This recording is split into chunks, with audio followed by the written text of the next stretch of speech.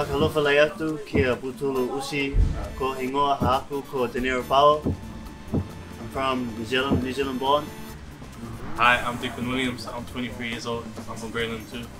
I'm from the villages Hapuku and Liku and Niue. Yeah. So right now, I think we need about like $4.5 grand left to fundraise for our team. I think the amount of every rep is counted, and then that's $1 each rep. Yeah. Yep. So 4,000 reps. Everybody's in there now trying to do those 4,000 reps. Thanks, guys.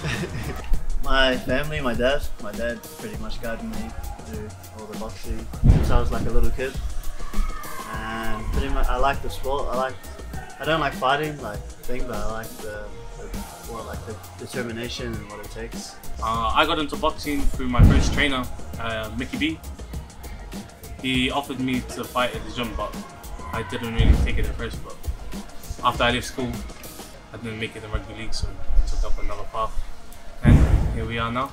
When I joined CKB, all of his past fighters that he used to train there, all good fighters. But I asked them, who do you guys start training? They all mentioned Lolo, and I was like, Lucky in the back of my mind, I kept like, I need to go see this guy.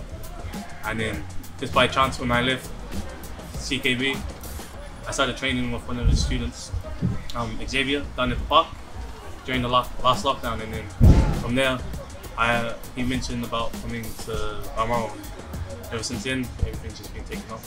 It's been good. I've learned a lot more. I thought I knew heaps about boxing, but prior to that, going and training with the boys, and I've learned heaps off him and Xavier as well. Yeah. Gold medal. People talk about I'll be good with a bronze or a silver. Like, nah, that doesn't even cross my mind. Go to the top. Yeah. What divisions are you fighting? I'll be fighting at heavyweight. Ooh. I'm fighting at 63, so I think they're like lightweight. Yeah. Every country that's part of the that falls under the Commonwealth gets to compete. Niue don't have many boxers, so the way we got into the team was I never planned on going for Niue to the Commonwealth Games, but training with Lolo, Xavier was already planning to go for New Zealand. One boxer who's already gone to the games for Niue, his name's Travis. He requested that Lolo would train him, so it was all like a miracle, and by chance that the guy that wanted to be trained by Lolo just happened to be the gym that I just recently joined, and Xavier was already at. So then Xavier made the switch he gave up his spot in New Zealand to go for Niue.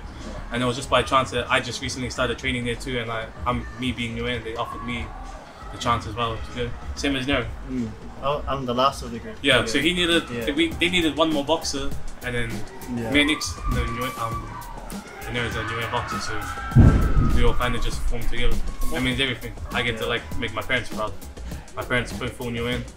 I get to represent a small island, and we get to make history. Yeah, we're gonna make history. And it's like a massive accomplishment for us, especially my little brother. Like, he's done real well. I knew he was going to make the team as well, but it's fuzzy. He's like, we're both going over there, and we're getting like all the support we need as well. So yeah.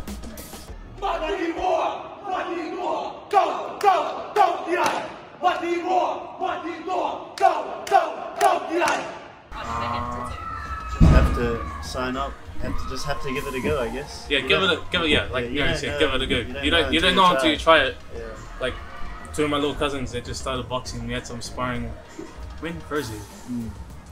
Their first sparring ever. They've been doing lots of pad work, lots of training, and then their first punch in the face, and they started crying. So I think give it a try. And if you really want to do it, do it. Like, they still want to box, obviously.